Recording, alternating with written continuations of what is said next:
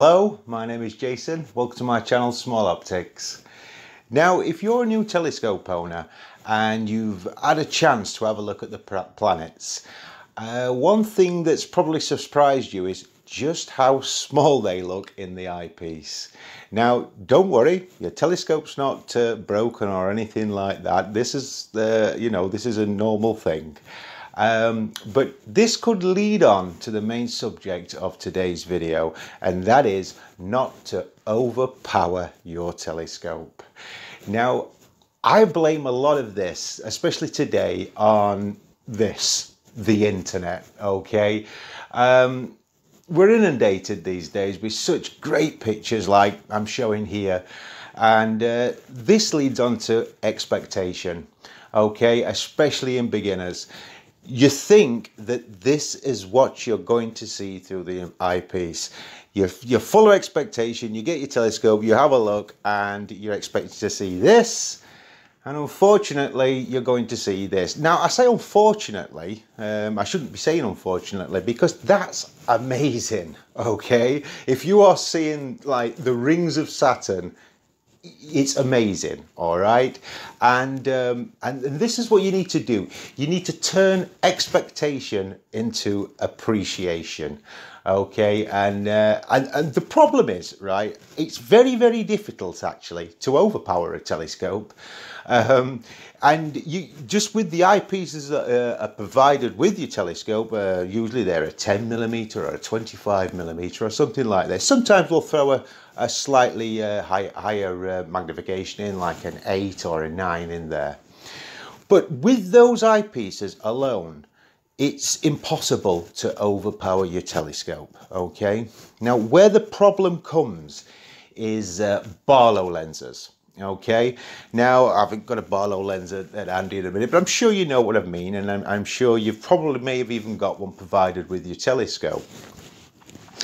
Now, one of the reasons I'm making this video is I didn't realize just how much of a problem this is, because I have read often, right, it often crops up in forums, on other people's comment sections on their channels. A comment something like this: can't wait for my 5x Barlow to arrive with my 4mm eyepiece. Now, this is where the problem arises, okay? Now, first off, okay, you need to know, well, it's like any, let's rewind a bit, okay? You need to know, to not overpower your telescope, the first thing you're going to need to know is what is the maximum power of your telescope, all right? Whether it's a small 70mm refractor like this, or a 130mm reflector like this, whatever it is. If it's a 60mm refractor, if it's a 6-inch reflector, whatever. Okay, there's a very easy way to know what the maximum is. Okay, in this case, 70mm refractor, maximum magnification 140 times. Okay, or there or thereabouts. In this one here, a 130mm reflector, maximum magnification around about 260 times. Now, if you're any good at maths, you may have clicked on to what I've done there. I've simply taken the aperture in millimeters and times it by 2. Okay, and that's how you're going to find out your maximum magnification, no matter what size your telescope is. It doesn't matter about the focal length, how long it is, okay? It's this that's important. Just times the aperture, okay, in millimeters by 2, or double it, okay? So if you've got a 60mm refractor, 120 times is going to be there about the maximum magnification that telescope will take, okay? Now, think of a telescope a little bit like a pressure valve or a car engine, okay? It's got a maximum to it, okay? And you start pushing beyond that maximum, usually bad things happen, you know, engines blow up and pressure valves blow or whatever. Now, I'm not saying your telescope's going to blow up, but this is what will happen, okay? If, like, you want to get the image up, right, and you want to see more detail, so you get your 5x Barlow, you shove your 4mm eyepiece in there, and you'll probably get an image something like this.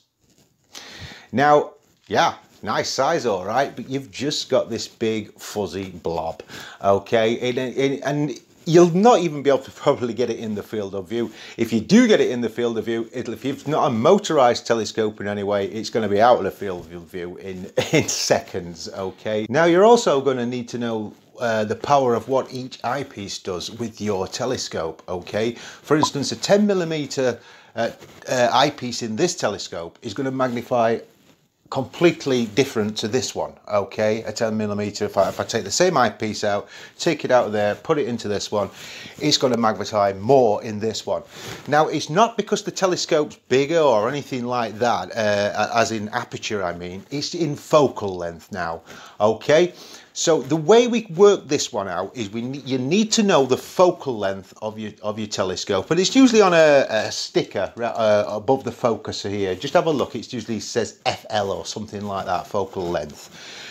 Now, what you need to do is it'll be in millimeters. So let's take, for instance, this one. Okay, it's a 900 focal length. Okay, and we want to know what a 10mm eyepiece is going to magnify in this.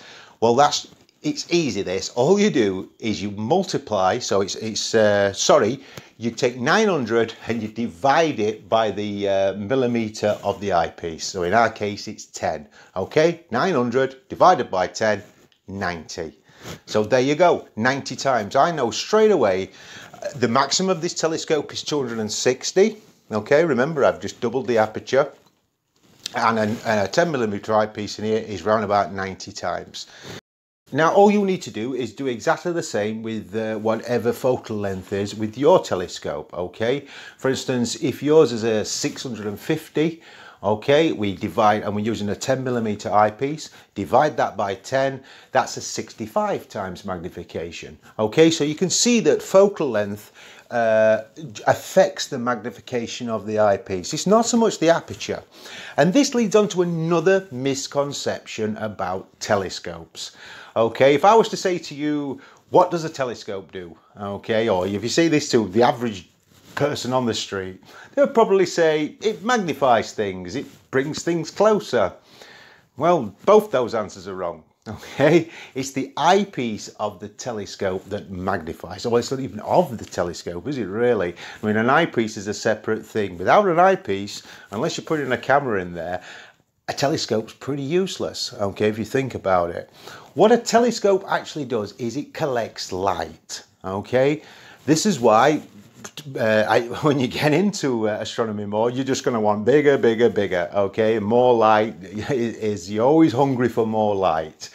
Because what more light's going to do is going to bring the image a lot brighter, enable you to put on a little bit more power, but not too much. Remember, there's a maximum to any telescope, whether it's this big or this big or this big. Everything's got a maximum. Now, my best advice for you on this one, right, is to go nowhere near the maximum of your telescope, okay? I think I've been to the maximum of this twice since I've owned it. I think I did a video, well, I don't think I did do a video pushing it beyond its limits on the moon. And with the moon, you're probably going to get away with it, but the planets, you're not, okay? Just as a little bit of an experiment and a bit of fun, you see. But as a rule, I can spend an entire evening round about 36 times magnification, okay? That's just with a 25mm eyepiece in this telescope, okay? And this is what you're going to quickly find out. Lower magnifications will give you the best views, all right? High magnifications need a lot of things to come into play, okay? You need to have good clarity, good sky conditions, okay? If you're using a reflector, it's got to be spot on in collimation. Yeah, there's so many things. When you use high magnification, if any wobble that's introduced into the telescope from the mount or whatever, that's also going to be magnified, don't forget. If you're magnified 90 times, let's say, every little touch you put on the telescope is also magnified 90 times. All right, so just keep that power down moderate, you know what I mean? So if you remember what I said earlier in the video about these comments I'm seeing about 5 times Barlows with 4mm eyepieces. Well, I've even had to write this down, the numbers are that big. I'm no mathematician, I'd never make a professional astronomer, put it that way. So look, let's take this. We've got a 900 scope. I'm going to put a 4mm eyepiece into it. Okay, so 900 divided by 4, we've got 225 times.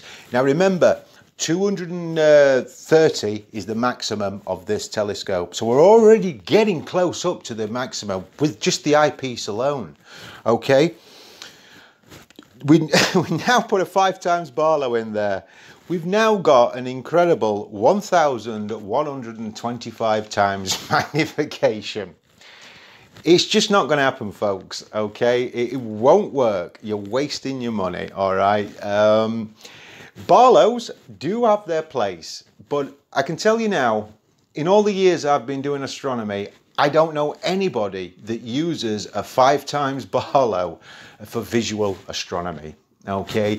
Usually these powerful Barlows are designed for astrophotography, okay, or usually designed for cameras with small chip cameras, basically, to boost that image size up a little bit. For visual, they're just not practical enough. Now, if you are going to buy a Barlow lens, here's a Barlow lens here, okay, go for something like a 2 times Barlow, maximum 3 times, okay, for visual work.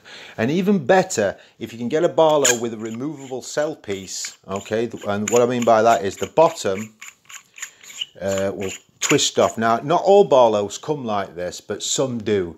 And what you can do with this is, if you screw this into the filter thread of the eyepiece, this actually gives you 2 Barlows, if you like, turning it into a 1.5 Barlow. All right, so you're getting good value for your money with these.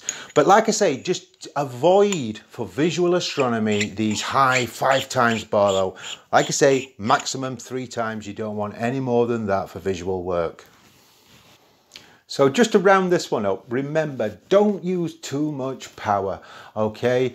Remember, little power, less is more, basically, all right? So always start whatever you're viewing, okay, with your lowest powered eyepiece, whether that's the planets, a galaxy, whatever. Lowered powered eyepiece always, and gradually increase the power.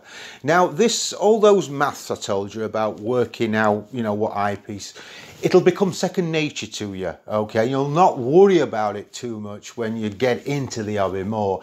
It's kind of, you get obsessed with it when you first start, okay? Like I say, I wonder how much power it is. I wonder how powerful the telescope is.